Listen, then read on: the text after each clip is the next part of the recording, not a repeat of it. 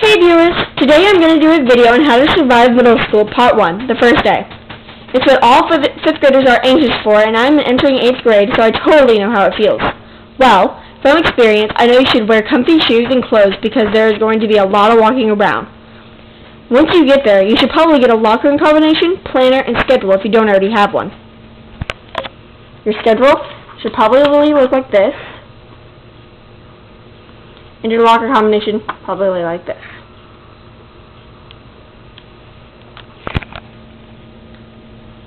Follow the schedule and practice your locker combination. Another good tool is a map, like this one,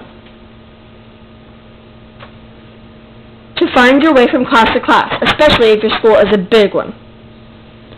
Also bring any locker decorations, like a shelf, or magnets, or any other doohickeys.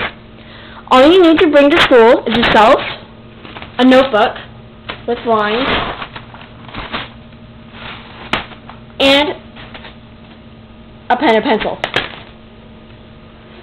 Just write down all of the supplies and other info your teachers want you to know. A folder, like this one, might be handy, too, because of all the papers and forms you'll be getting to take home. Get as much information about the school year as possible and just enjoy your middle school experience because it's going to go by in a flash. Thanks for watching How to Survive Middle School Part 1, and tune in for more videos and comment below on what videos I should do. Bye!